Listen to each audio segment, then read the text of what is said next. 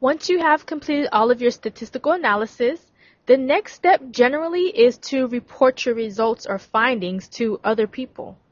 This allows you to present all of your information that you've gathered from the test that you have just run. This is the fourth stage in our research process that we spoke about earlier, the reporting stage. In this example, we are going to illustrate how you can copy and paste your tables and your charts that were created with your output viewer from your results directly from PASW. You can copy and paste these tables into an external program, such as if you're writing a paper on Word. Add those tables in order to highlight your specific findings, and you can do so with just a couple of steps. To begin, let's first launch our Word program. We're going to do that by clicking on the Start button in the lower left-hand corner. Point to All Programs. Point to Microsoft Office.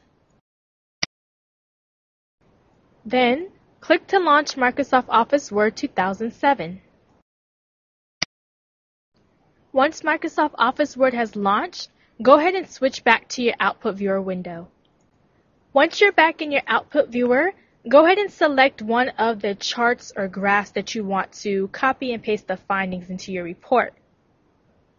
I'm going to select the computer-owned versus the computer color cross-tabulation matrix, and I'm going to click to select the entire table.